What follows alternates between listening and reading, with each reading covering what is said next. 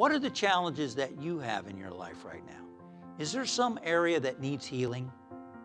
Do you have a broken heart that needs comfort, that needs peace? Has someone passed away, for instance, or maybe a job has ended? Maybe a loved one from the pandemic, who knows? Maybe there's something in your life that feels broken or you feel empty in some way.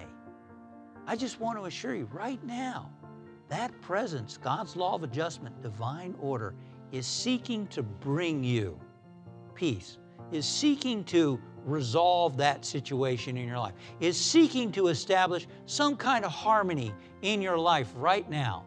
And you know what's amazing is when we have a big problem in our life or some challenge that we're facing, it's almost like we feel more intimate with that presence.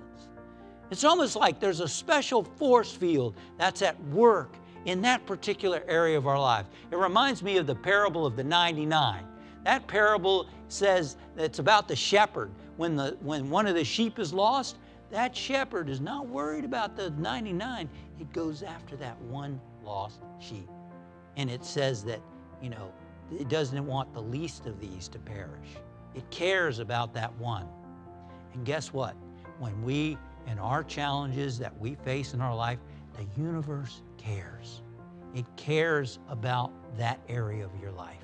It cares about you. It cares, and it's seeking to come forth in your life as a healing force. It's sort of like the body. When the body marshals all its forces, when there's a problem in the body, if there's an infection in the foot, what happens? It sends antibodies to help repair that foot.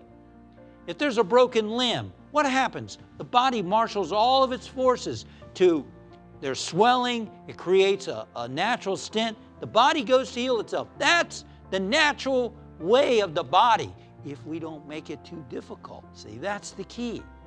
It's always working, but the question is, are we in tune with it? Or are we frustrating it? Do we frustrate it with anger, bitterness, resentment? Do we frustrate it with anxieties and worries? Of course, we all have those, probably every day, some moment of the day. But I'm talking about dwelling in it, making it a habit. You see, that's where we can frustrate it. That's where we can get ourselves out of tune with it. See, prayer doesn't make this law of adjustment work. Prayer doesn't make divine order. Prayer helps us get in tune with it. Thank you for watching. We upload new videos and content every week to inspire and empower you on your spiritual journey. We look forward to seeing you again soon.